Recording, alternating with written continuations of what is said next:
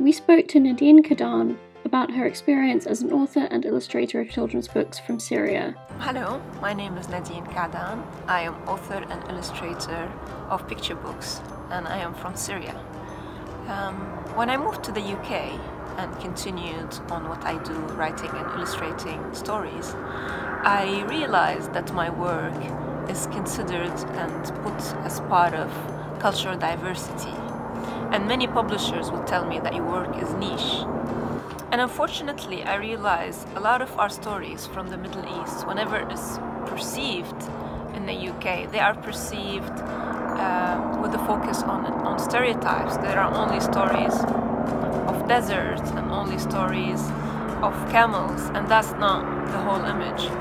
And I believe truly that all stories, my stories, should be integrated in the mainstream and not looked at as stories from another planet. Because all stories are important and all children should see themselves in the picture they read without any categorizing of these books.